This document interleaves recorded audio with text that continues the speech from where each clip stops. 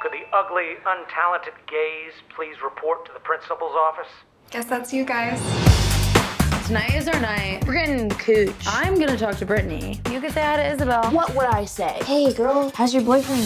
How's his penis? Mirror, mirror on the wall. I'm gonna expel you both for committing a crime against Jeff. Get out of the car. You can't tell me what to do! Get out of the freaking car! We were just practicing for a self-defense club. So it's like a fight club? Yes. Just stay in your lane until you're munching beaver at Wesleyan. Yes, sir.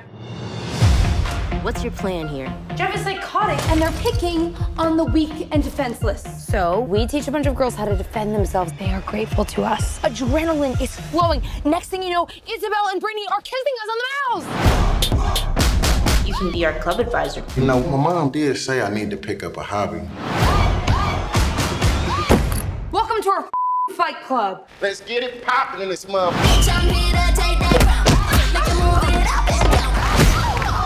Yes, queen, slay! I want that trophy. To have a safe space like this, it means a lot to people. I'm gonna finally reverse stalk my stalker. Yeah! I'll be able to kill my stepdad. Awesome. Okay. It seems so supportive of women, especially the hot ones. Men need therapy.